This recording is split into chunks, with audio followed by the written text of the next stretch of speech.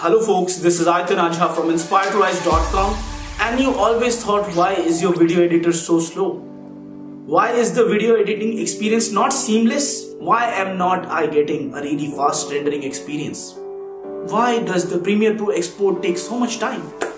So all of these questions and a lot more questions are going to be answered in today's video. Stay tuned for it.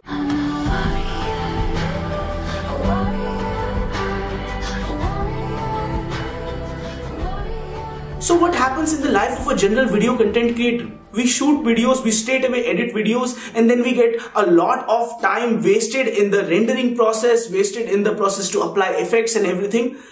Isn't there something to just decrease this overall time taken? So I would now tell you, why is your video editing experience so slow? What happens with most of us is that we use digital SLR cameras or mobile phone cameras or any other cameras which record your videos in a H.264 format. This is a format which is basically for web delivery. This is a format used for MP4 files or other files. Even .mov containers have H.264 video codec, wherein the video has been encoded with this codec, and then you get a final video file. There are benefits as well as disadvantages to using a H.264 video codec. The biggest benefit is that you get low size, but the worst case scenario is that because of that low size, your CPU has to work a lot in order to encode, render or decode the H.264 video. What happens more often than not is that in a H.264 video, you have one single frame which has all of the image data. For example, this video right now, it has all of the image data in that one single frame, and the next 23 or 24 frames would be predicted on the basis of what the first frame had, the overall information in the picture for the first frame. That was the base information, and then on the basis of that base information, the video encoder gives the CPU instructions that yes, this thing moved, this hand moved here, this hand moved here, and all of those calculations are done by the CPU. So this is a kind of editing which is known as CPU intensive editing. When you edit directly on H.264 files, MOV files, or you encode directly from MP4 files, what happens is that your CPU has to work extra hard in order to encode and render that final video. But I have recently switched to Final Cut Pro X. I saw that the video editing experience and rendering experience was really fast.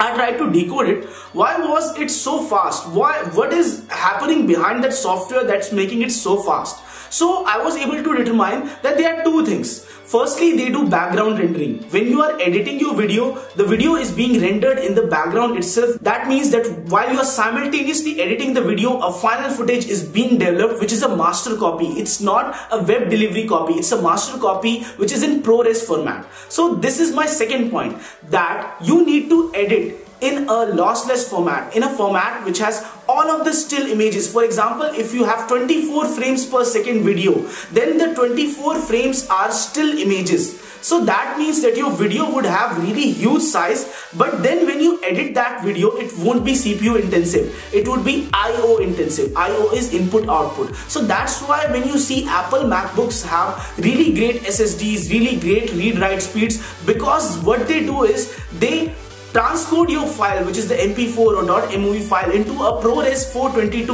codec, which is a lossless codec. And then when you are editing, that video is being edited on the ProRes lossless codec. So that's why the video editing experience is only dependent upon the bandwidth of the internal devices, the bandwidth of the RAM, of the SSD, how much data they are being able to transfer, and not dependent upon the calculations done by CPU to predict the next frames. And that's why you can also incorporate this very same video editing workflow into your normal day-to-day life. All you need is a fast input output. So I would suggest that have an SSD or a RAID array while you are editing your videos, and then what you need is even a normal CPU would work fine in this kind of editing. Now what you need to do is, whenever you shoot your videos, just take that MOV or MP4 footage and transcode it into a lossless format. That can be Apple ProRes 422, it can be DNX HD. That is a format which is a lossless format. Once you transcode it to a lossless format and then you edit your video, the overall experience would be really smooth, and the time taken to process the final video and generate the final video clip would be really less. So this is how you edit your videos without wasting time, and in this process you would save tons and tons of time while editing your videos, though the overall transcoding process can be a little lengthy when you are dealing with a lot of files. But still, this is one of those practices which makes really a lot of sense when you are editing and working on really huge projects which have really huge files. So if you are editing in a 4K video shot in MP4 which has a H.264 codec versus you are editing something which is in 4K ProRes 422. 422 is the newer version of the ProRes codec which is slightly compressed, but still it has lossless quality. And if you are editing in something like that, then the editing experience would definitely be really different on the ProRes version as opposed to something which is being predicted by the CPU. So guys, this was it for this short video. I hope that you know how video editors work now and how the load is being divided into the CPU as well as the input output.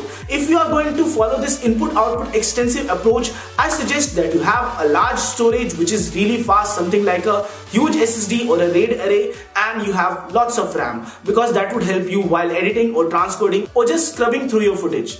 So guys, this was it for this video. In case you like this one, don't forget to smash that thumbs up button and don't forget to subscribe to our channel for more awesome informative videos like this. This is Aditya Jha from InspiredToRise.com signing off folks. Stay inspired to rise.